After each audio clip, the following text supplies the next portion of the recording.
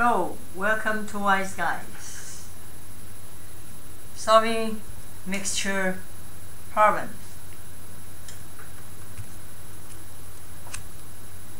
There are two questions I want to show you how to solve mixture problems. The first one is, say, nickel silver alloy is named for its silvery appearance. It contains 60% copper, 20% nickel, and 20% zinc. Question A: how much copper, nickel, and zinc are in 100 kilogram nickel silver alloy? So this question just make more understand what that percentage means. As we know, in alloy there are 60% copper. The 60% means 60 over 100, right? 60% means is 60 over 100 in mass. So that means if there are 100 grams of nickel silver alloy, so that there are 60 grams of copper, right? Copper, Cu. This is alloy, and this is copper.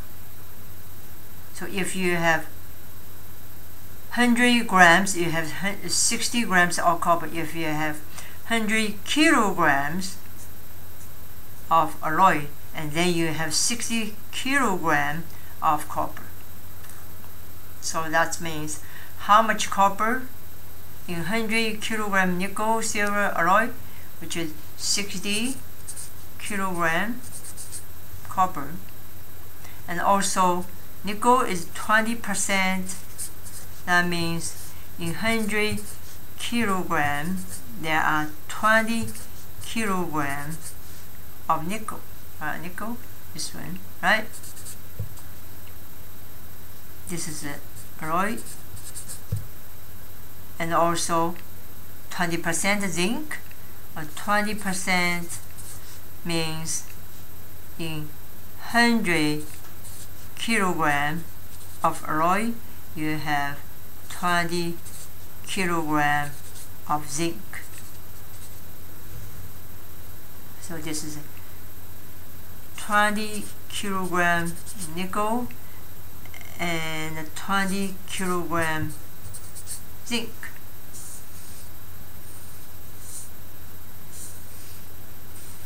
And this is in 100 kilogram. So question B: how much copper, nickel, and zinc are needed to make 3.50 tons of nickel silver alloy? So from question A, we understand in 100 kilogram alloy there are 60 kilogram of copper.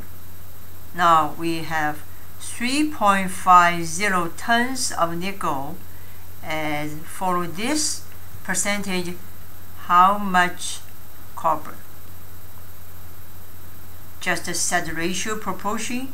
You have 60% means 60 over 100. This is a kilogram. Now you have 3.5, which is, you convert to kilogram because 1 tons equals 1,000 kilogram. So that's why we have 1,000 kilogram, because 100 kilogram you have 60 kilogram, And 1,000 kilogram, you have how many? Which is, this is 600 kilogram, right? But now you have 35, 3.5 multiplied 1,000, you got 3,500, because 3.5 multiplied 1,000, move 3 decimal to the right, you have 3,500 kilogram. So you have how many copper? Kilogram copper. So you can use this ratio proportion to solve it. Actually, this one, you can see whatever 60 over 100 or 600 over 1,000. Actually, this one we can write into decimal, which is 0.6, right? So this is 0.6. That's why you can calculate the copper equal 3,500 multiplied 0.6, which you got. This one is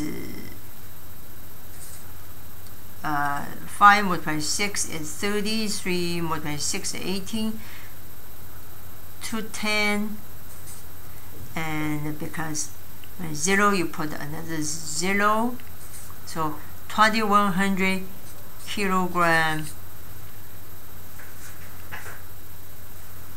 of copper. And also you have 20%, 20 over 100, which is this one. You can write this is 0.2, and then we can set equals in 3,500 kilogram, and how much for nickel, right? So you can do the same job, and the cross multiplication, this is actually over 1. So you have nickel equals this one multiplied this one, which is 700 kilogram of nickel. Because zinc also 20%, so also zinc is 700 kilogram, right? So in 3.50 tons of nickel, which is this one, also we can express as 3,500 kilogram of nickel silver alloy. There are 2,100 kilogram, or we say 2.1 tons of copper, and 0.7 tons of nickel, and 0.7 tons of zinc. Because these three add together equal 3,500 or 3.5 tons. This part just an introduction to what is mixture problem. Next question, I want to show you a nickel silver alloy containing 32% nickel is to be melted with another one which contains 12% nickel. So there are two different concentration of nickels. One is 32%, one is 12%. So one is a higher percentage, the other is a lower percentage. They are melted together. They are met together and make how much of each should be used. This how much of each, this each, that means one is talking about the 32%, the other talking about 12%. How much for 32%, those kind of alloy, and melted with 12% nickel silver alloy. So make to produce 4 tons of nickel silver alloy. This is the final mass. The final mass 4 tons come from this percentage, the other is 12%. 4 tons of nickel silver alloy is from 32% nickel and 12%, no, 32% nickel, of alloy and mixed with another alloy which contains 12% nickel. And together to that is 20%. You have 32% some amount mixed with 12% some amount make 4 tons of 20%. One is higher than 20%, one is lower than 20%. They mix together, become 20%. We can draw a picture and we say if you have one part, the first part contains 32% nickel, and we don't know, we're looking for how much. If this is X unmelted plus another part is 12%. And if this is also, we don't know, but finally they make 4 tons. Total is 4 tons. One is X. What about the other? Together we got this one.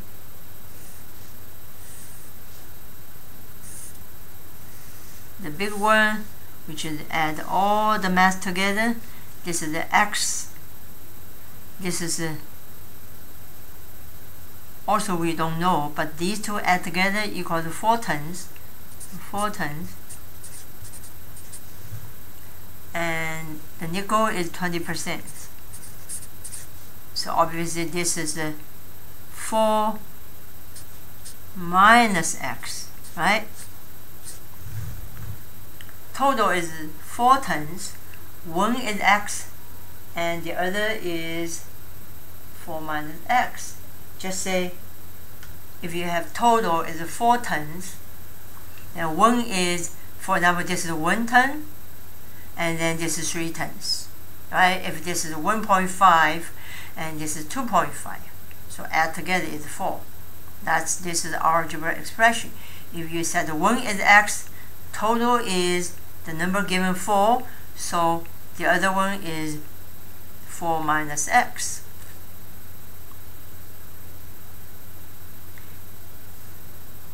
So how to write algebra expression using X? The reason is, think about how much nickel in this part.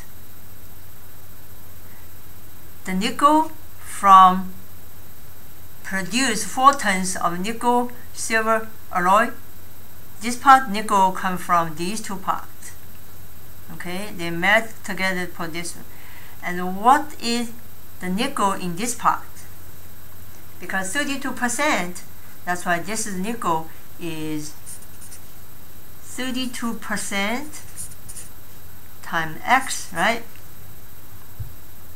Just like the question 1. We did the question 1, right? Question 1 here. Total have 3.5 tons, and then 3.5 multiplied 60%, which is the copper. And 3.5 multiplied 20%, which is amount of nickel, and 3.5 multiplied 20% is amount of zinc. So now, in this case, we have X tons. So the nickel in this case, because they give you information 32% nickel, so how much nickel? So it's 32% multiplied X. Because nickel is part of alloy, right? And also last time I showed you this one, the percentage triangle. The bottom is percent, this is a whole, this is part. Right, the amount of nickel is part. We're looking for part, we're using percent multiply whole. That's a percent of 32%, whole is X. Okay, how much alloy? So same thing for this one. The amount of nickel is 12% multiply 4 minus x. And what is this part of nickel, which is come from these two? We should add together, add this part and add this part. Equal what? Equals 4 times 20%, so which is 20% and multiply 4. Okay, so that's why we write equation finally. This part plus this part equals this part. Talking about total, the mass of alloy or total weight of alloy is x plus 4 minus x, which is 4. And talking about total nickels in this part is 32% times x. The nickels in that part is 12% multiplied 4 minus x. Total equals 20% multiplied 4.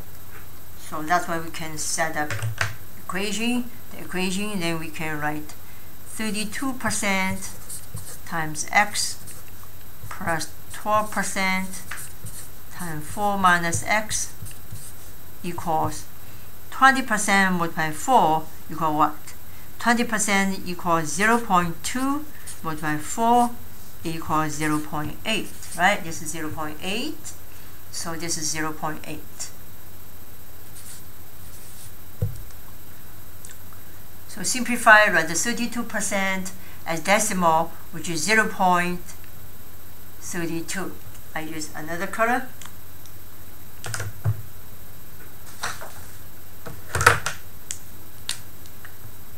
(0.32x). This is 0.12 times 4 minus x equals 0.8. And this one, we do distribution, multiply. So we have 0.32x plus 0.12 times 4 is 0.48 minus 0.12x equals 0.8. And we combine these two, which is 0.32x minus 0.12x equals 0.20x, and also move this constant to the other side, which is 0.8 minus 0.48. We got 0.20x. 0.8 minus 0.48 equals 0.32, and divided by 0.2 for both sides. Cancel out this one. We can get x equals, this one you can say 0.32 divided 0.20, and move decimal to one place. 3.2 divided 2 is 1.6. The unit is ton. So that's why with 32% of alloy, you need 1.6 tons. Okay, so finally you need 1.6 tons of 32% of nickel, silver, alloy, and the rest of them you got 4 minus 1.6, you got 2.4 tons.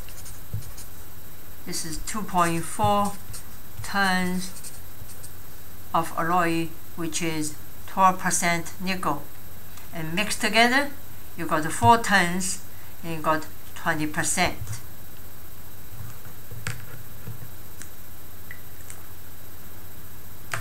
Okay, this video is brought by Wise Guys. Thanks for watching. Have a nice day.